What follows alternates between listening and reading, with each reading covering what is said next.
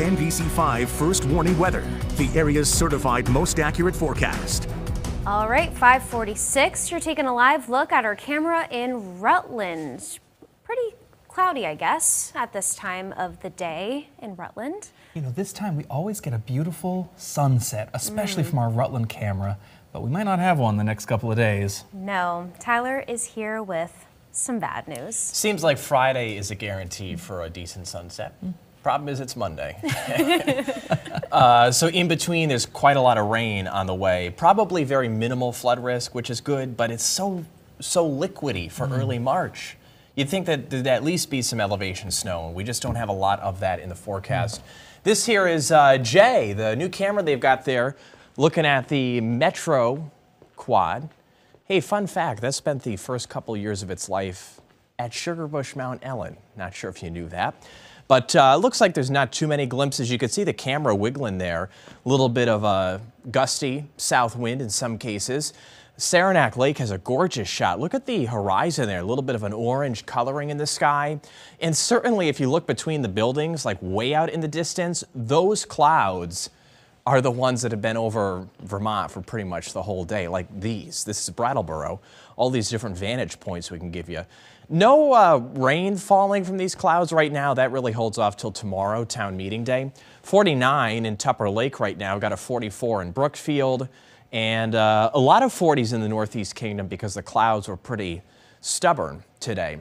So two main areas that we're watching. Low pressure to the south, a very impressive spin to that low over the Carolinas up into Virginia, almost the DC area. This will bring us the showers for tomorrow.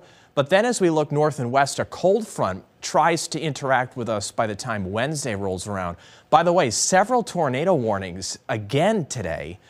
This is right now northwest of Chicago, so that front means business as it continues to work off to the east. So we see the showers coming in from the south first thing tomorrow morning, and then they overspread the whole region. So it won't rain the whole time, but showers from time to time for Tuesday.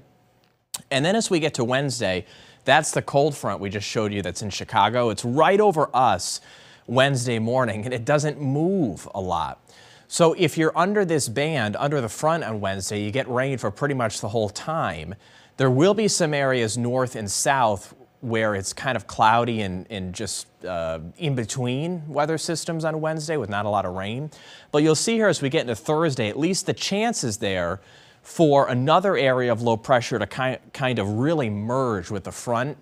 And there may be mountain snow in play. Look at the blue that starts to break out. But it would certainly be elevation dependent if it were to happen on Thursday. And if there's enough, there could be some concern for power outages. But I would check back on that Thursday forecast. It's so hard to figure out exactly how the front's going to mesh with, say, a low coming up from the south. So after the next couple days, we look ahead to the weekend. This is Sunday morning. Rain, possibly some snow, but there is colder air coming in. So for the first time in a long time, we've at least got a shot at some accumulating snow across the board.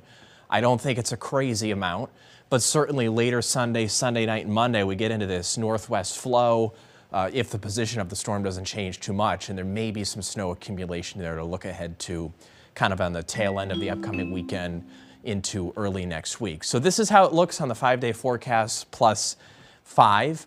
Friday looks great. I don't think that changes. So Friday 47, sun and clouds, and then those showers slowly come in over the weekend. It's too warm initially, so rain showers Saturday, rain showers, maybe some steadier rain Sunday, potentially flipping to that snow.